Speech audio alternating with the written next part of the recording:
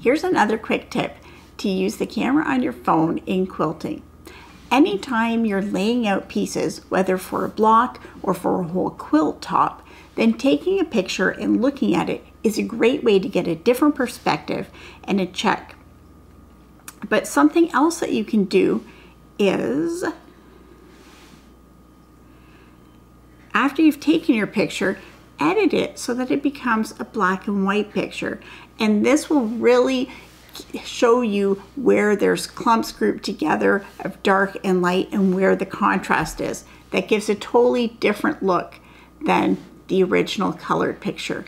So don't forget to also look at something in black and white, especially if you're trying to find balance between the light and dark parts.